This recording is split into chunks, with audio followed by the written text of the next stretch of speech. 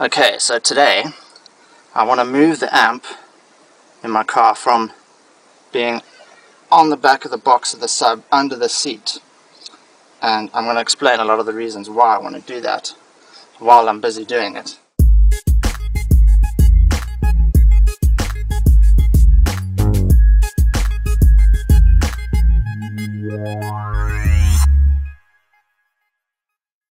Before we move the amp is check that it's actually going to fit under the seat.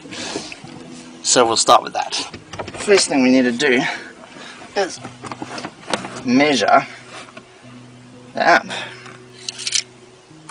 Okay, so it is 35 centimeters wide and 28 centimeters wide. Okay, the seat has,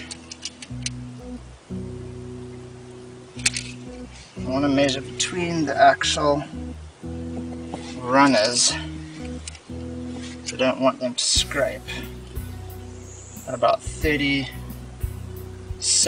so that should fit that way and this way.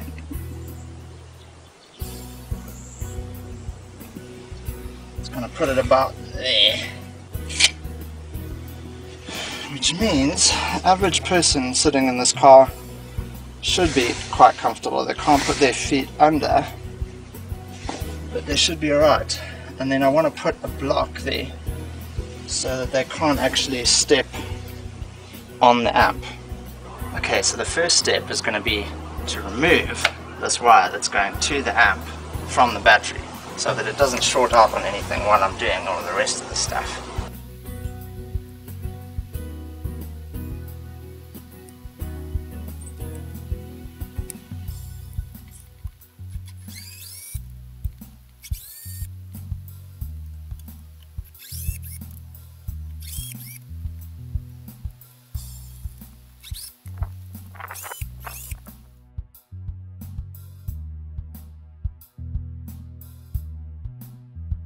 Okay, now the amp in the place where it's going to go, but I need to check a couple things.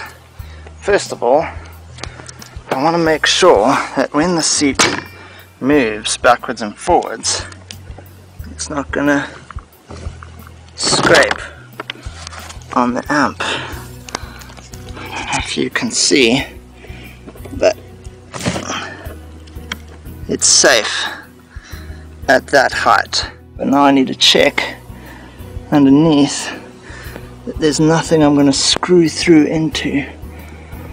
And that could be a problem because here are the brake lines. So what I'm going to do now is I'm going to check if the chassis of this amp is grounded. So there's ground. Here's the chassis. Looks like it is. So it's no problem if I screw the chassis into ground. It's just actually just going to give me more grounding points. Okay, I'm going to try and mark out the holes where the screws need to go with my purple pokey because I have a purple amp. And now I'm going to drill out the holes.